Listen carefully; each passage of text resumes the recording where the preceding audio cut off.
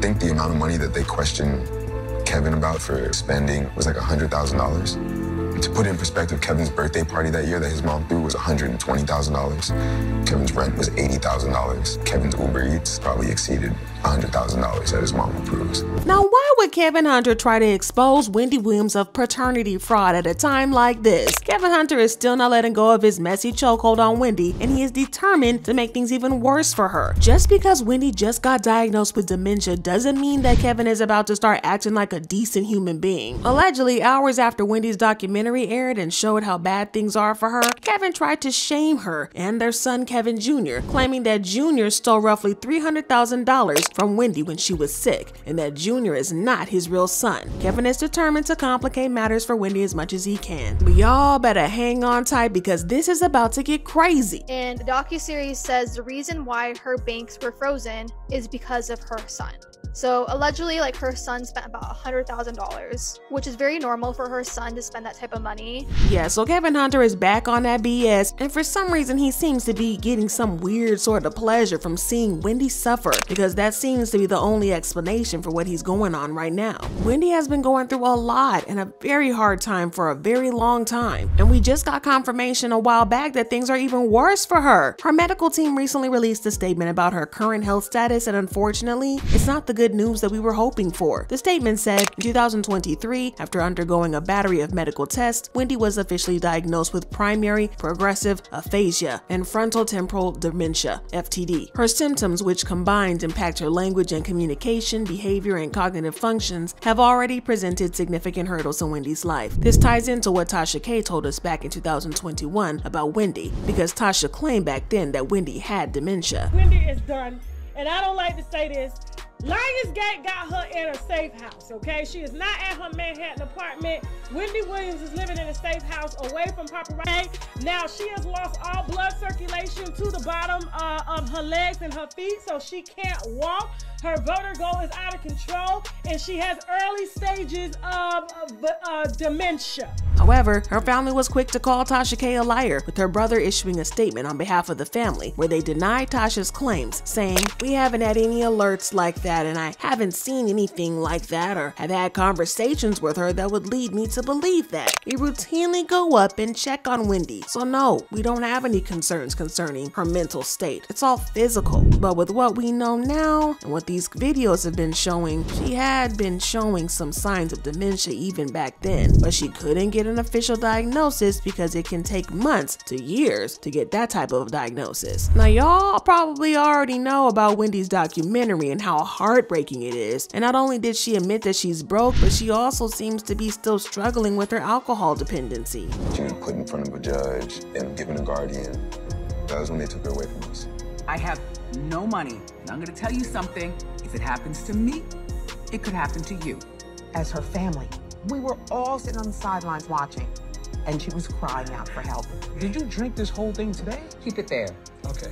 Keep it there. Given all that Wendy is still going through and all that she's probably still trying to get through in these months coming, you'd think that Kevin would at least leave her alone and not cause some more drama, right? I mean, that's the bare minimum that he could do, considering his betrayal started Wendy's downward spiral in the first place. But no, it looks like Kevin is determined to cause trouble for her every moment of her life, because he is now coming after one of the most last people that Wendy really trusts and remembers, her son, or rather their son, Kevin Hunter Jr. Now, what makes this entire situation so sad is the fact that Wendy still loves Kevin, even after all this time and everything that he put her through. Maybe she doesn't remember the things that he did to her, or maybe she just doesn't care, but she is still into him. In the scene with Blac Chyna, Wendy couldn't even follow the conversation, but she insisted that she was Wendy Hunter and not Wendy Williams, and it just really broke everybody's heart. I love you so much.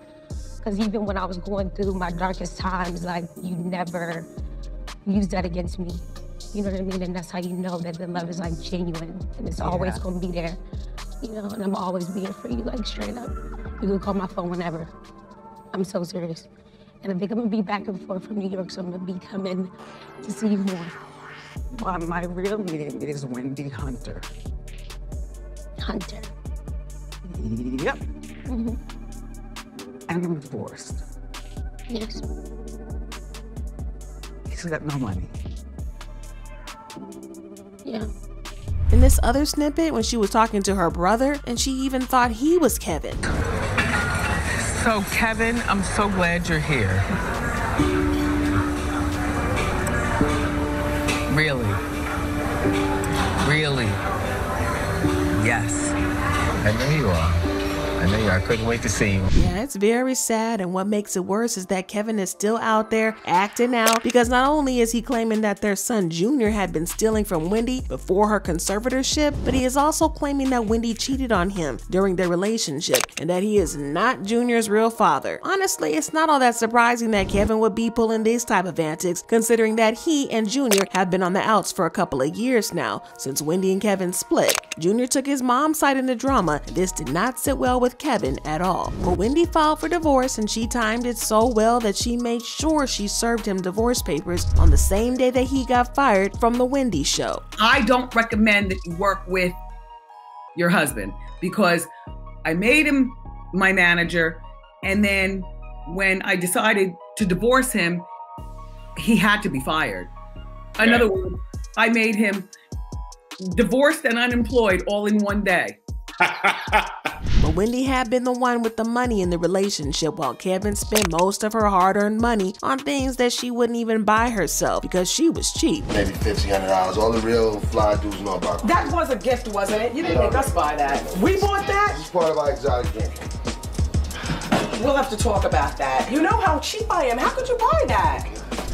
But Kevin didn't care. He was living that good life on Wendy's money. So when she dumped him for having a baby on her, he was broke as F and desperately needed money to continue living this lavish lifestyle that he had gotten used to. Well, as they say, desperate times call for desperate measures. And this has caused Kevin to apply all his means to get money out of Wendy. He asked the court to make her pay him alimony, but it didn't stop there, because he then also asked Wendy to pay him child support, which would have been completely normal except for one teeny tiny thing. Their only son was no longer a minor because he was already 19 at the time of the divorce. So what exactly was Kevin on? It was clear that he was only after Wendy's money, and that's when he and Junior fell out. Junior felt like it was tacky and classless, and he felt embarrassed by his father's behavior. Things got so bad between them that they even got into a physical fight about it, with Kevin Sr. claiming that Wendy had been brainwashing their son. The fight was so bad and so messy that Junior got arrested for it. In the years since that time,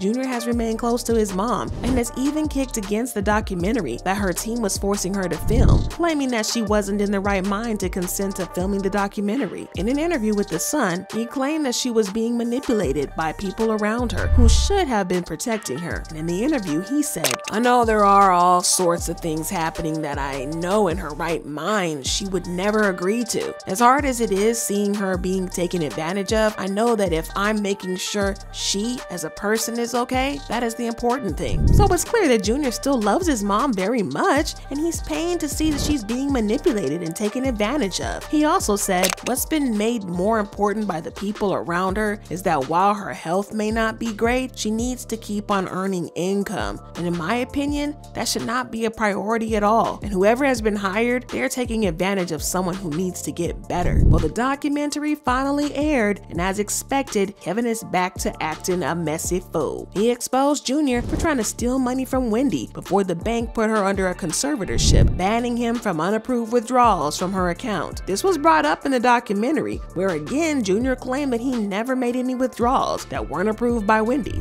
I think the amount of money that they questioned Kevin about for spending was like $100,000. To put it in perspective, Kevin's birthday party that year that his mom threw was $120,000. Kevin's rent was $80,000. Kevin's Uber Eats probably exceeded $100,000 that his mom approves. Have you ever taken money from your mother's account? Not without her consent. Well, Kevin is now claiming that Junior took money from Wendy's accounts, totaling more than $300,000. He claimed that while Wendy was going through all that, Junior himself threw a party for his birthday that cost more than $120,000, and he spent $100,000 on Uber Eats and $80,000 on rent. To be fair to Kevin, he's not making that up because it was confirmed in the documentary. But what makes people angry is the fact that he keeps bringing it up just to spite Wendy and further cause some more drama for her, using her son son. While a lot of people felt like Junior was out of line for blowing his mom's money, they felt like Kevin was the last person to talk about it by using all her money for years, and he even continued using her by forcing to pay him alimony. When that didn't create the drama he wanted, he then tried to claim that Junior is not his biological son. He took to his Instagram stories to say, "Serious question, can two light-skinned people have a dark-skinned baby? Someone please let me know. There's a lot riding on this, thanks." Now this is so messy and petty of him, but very much on brand for Kevin. Trying to accuse Wendy of paternity fraud on top of everything else that she's going through is just plain cruel, especially since he tried to get her to pay him child support for the same child he's now saying might be not his. It's just plain ridiculous. And y'all know the fans have watched the documentary and have a whole lot to say in the comments. They've been saying stuff like, "Let me tell you how no good will come to Kevin Hunter or his mistress for what they did to Wendy Williams. Heartbreak is trauma that changes the mind, heart, and nervous system. Kevin is responsible for a lot of this woman's decline, and no one can tell me different. Kevin Hunter really is the cause of Wendy Williams' downfall. Shake my head, it's so sad. Never let a man have this much power over you. And Kevin Hunter will burn in hell, dead ass." Well, Kevin is being very, very messy, but I gotta know what y'all think about this. Did you watch the documentary? How sad do you feel about Wendy Williams? Well, drop your thoughts and comments below, and then check out this next video.